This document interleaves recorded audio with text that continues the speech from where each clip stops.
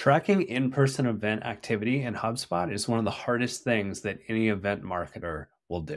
I'm going to show you two different ways that you can use HubSpot custom events to track in-person event attendance.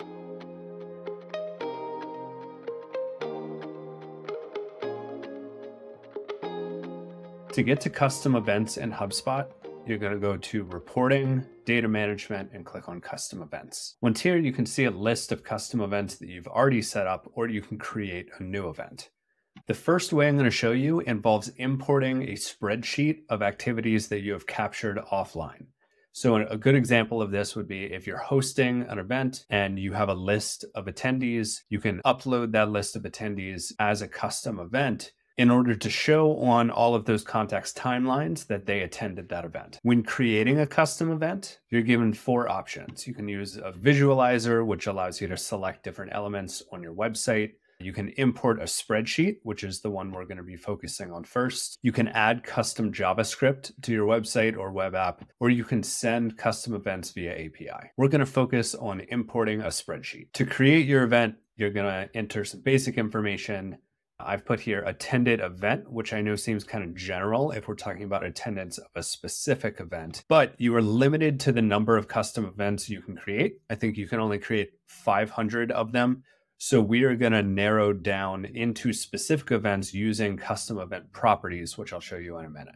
Next, you are presented with a file upload page. So let me take us over to the spreadsheet that I've put together. This spreadsheet is a list of attendees of the event. So literally all of the information we need is some way to deduplicate the contacts. In this case, I'm using their email address, but you could also use their HubSpot record ID if you're basing it on an export or any other property that is unique to each contact. Next, we have event name. So this is what I was talking about before, where we are having a broad event definition, which is attended event.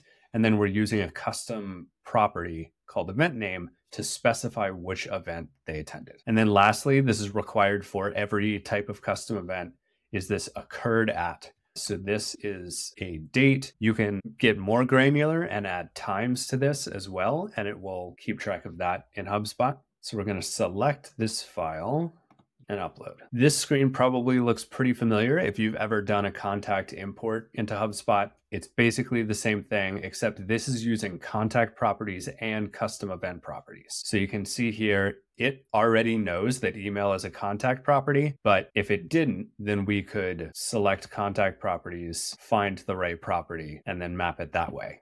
The event name, it also recognizes as a custom event property if you need to create a new one.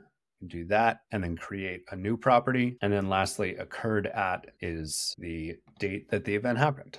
Make sure you select your legal basis for processing contact data and the format of your date property. And then lastly, if you want to set these contacts as marketing contacts, you can do that here. Now that we've completed that upload, you can see an entire list of contacts who attended that event. So if we click on one of them, you can see this is the custom event. You can see Sarah Perez has attended event.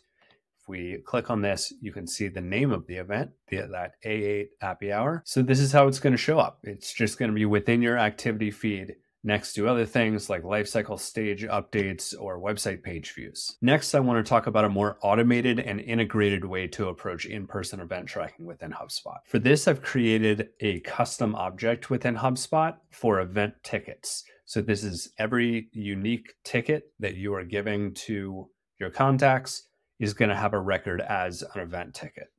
Those can be associated to the contacts that they are given to or that purchase them.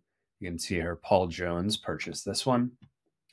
And then we've got some additional information like the event name, the start date, end date.